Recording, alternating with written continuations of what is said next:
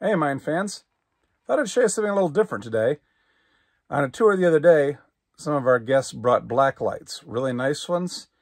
And we were looking around the mine, and we actually found some really nice, glowing rock back in there in areas where we've been scaling and taking down graffiti. So spots where we've chipped into the wall and exposed some new surface. We're seeing some really, really good glowing minerals here. I couldn't tell you exactly what they are, but they really come out nice under black light. So it's one of the hidden benefits of our graffiti removal, and wonderful guests who bring really nice black lights. So I'll just let you all see what we're doing here. This is down in the Noonday mine. Lamps off, black lights on. Yeah, this is the mineral that's glowing under the black light down here. And this is an area where we look at that. Yeah.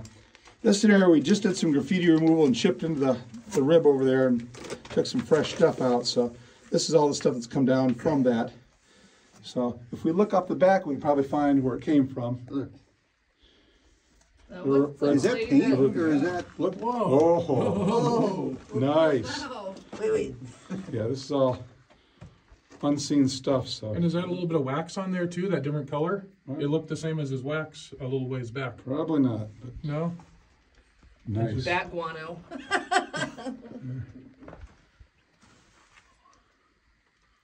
Looks good. Yeah. It's a very, it looks like a very, it looks like a single layer. Well, it really looks like it could have been an overspray. Don't scrape it too much. Now we took the paint off of here. Okay. Just hey, show you the stuff on the floor again. No, because you'll find the same stuff out in the muck piles and. Was it caliche? And is this a three-dimensionally? It looks so much brighter than caliche. Yeah.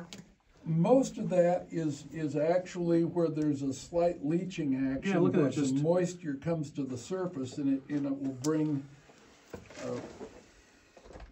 Let me give you the ribbon. It'll bring calcium out. What's that? Come with the wall again. But with impurities. Yeah, look. And most times that's what makes these things. It's Beautiful. excited by the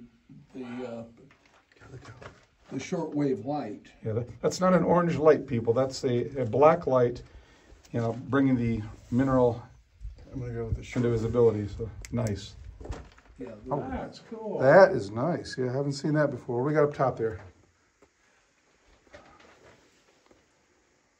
More down here, but yeah, this is. Yeah, you got the orange, you got this green. I'm This upset green with is myself. Yeah, that green came. I didn't bring my lamps out this time.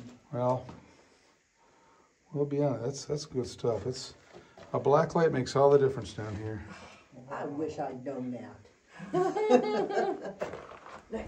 Oh, look at the ground. See if we can They're find the scorpions. blue. I don't think they're That's Yeah, no look, food look source. At the stuff on the ground. that's again chips from some removal over here. So Yeah. Now, That green is just yeah, so fascinating. There's a ribbon down there for Yeah. sure. Yeah. Yeah. You put a black That light in section here, right this area is there. going to look cool. Whoa.